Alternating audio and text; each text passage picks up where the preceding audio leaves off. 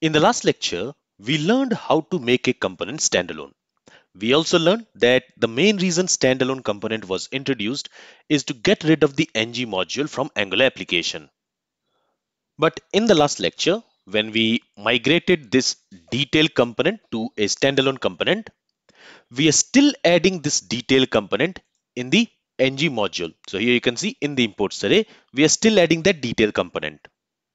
And we are even importing an ng module inside this detail component. This shared module, it is a module class which is decorated with ng module. So we are importing it inside this detail component in order to use the highlight directive from the shared module. Now, to get rid of this import of shared module in the detail component, what we will do is we will convert this highlight directive as a standalone directive. And to do that, again, all we have to do is this metadata object, which we are passing to this add directive decorator. There, we are going to use this standalone property and we are going to set it to true. By default, it is false. Now we are setting it to true. And what this will do is it will make this highlight directive a standalone directive. Now, when we have converted this highlight directive to a standalone directive, it must not be declared within any ng module. Currently, we are declaring this highlight directive inside this shared module. But since now this highlight directive is a standalone directive, we must not declare it here. Okay, and since we are not declaring it here, we should also not export it from here. And we can remove this import statement as well. But now, when we are not exporting the highlight directive from this shared module, the detail component, again, it will not have access to highlight directive because we are importing shared module here, but the shared module no more exporting the highlight directive. So what we are going to do is, instead of importing shared module, we have learned that in a standalone component, we can import other standalone building blocks. For example, we can import another standalone component or directive or pipe, etc. So here, what we are going to do is we are going to import the highlight directive itself. Okay, and we don't need to import the shared module anymore. So we will also remove this import statement from here, because now we are directly importing the highlight directive which we want to use inside this standalone component, inside this detail component. So a very important point here to remember is that when you are working with standalone component or standalone directive, etc., you must import the dependencies there. For this standalone component, for this detail component, this highlight directive is its dependency, because in this component we are using this highlight directive. And since this highlight directive is also a standalone directive, we can simply import it here and then we can use it inside this component.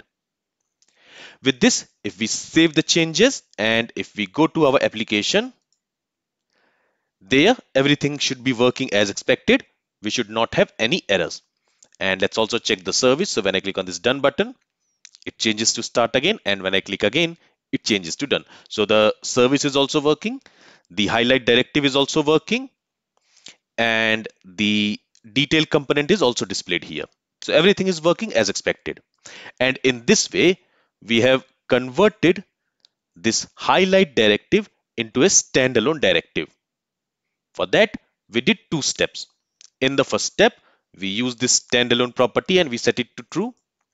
And in the second step, we removed this highlight directive from the declarations array of an ng module. Now, currently we are using this highlight directive into a standalone component inside this detail component. So we can simply import it here. But if we want to use this highlight directive into a component which is not standalone, then we might need to add it to the imports array. Maybe we can do it inside the shared module, or we can also do it inside the imports array of app module. But currently we are only using this highlight directive in this standalone component. We are not using it anywhere else.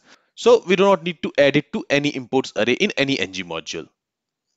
And with this, we don't need this shared module file at all, because from here now we are not declaring anything and we are not exporting anything as well. So this code here is no more required. So what we can do is we can simply go ahead and we can delete this shared module. And with this, we got rid of one ng module from our Angular application. Now we are only left with this ng module. And we will also get rid of this in our coming lectures. And let's do one more thing. Let's also change this home component. So let's go to home component.ts and let's also convert this home component into a standalone component. Again, for that, we need to use two steps. In the first step, we use standalone property and we set it to true. Okay. And in the second step, we just remove it from the declarations array of any ng module. We are declaring this home component in app module here. So we will simply remove this declaration. And let's also remove this import statement. But now we are using this home component inside app component, right? So if I open app component.html, there we are using the selector of home component. And since we have made this home component a standalone component, this home component is now a standalone component.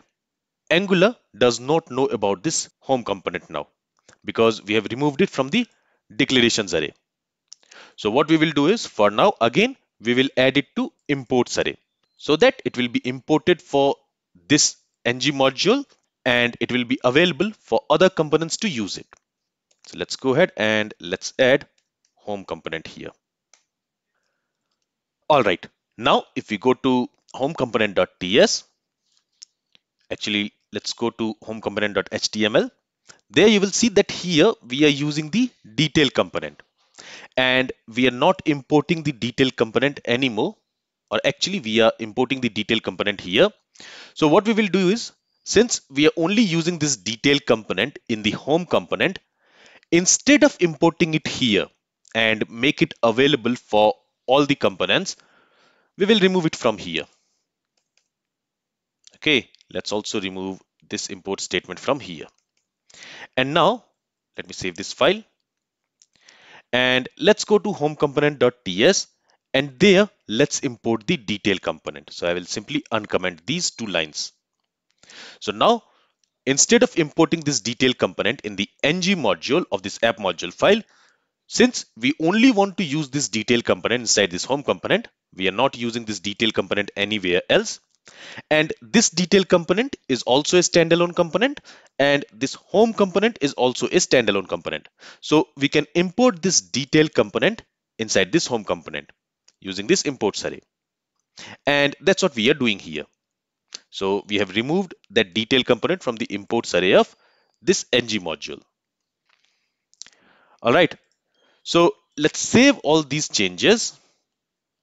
Let's go to our application and you will see that we don't have any error. Let me also refresh the page here. So you will see we don't have any error and our application is still working.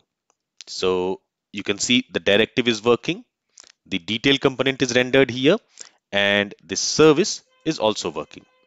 But now we have also converted our home component into a standalone component.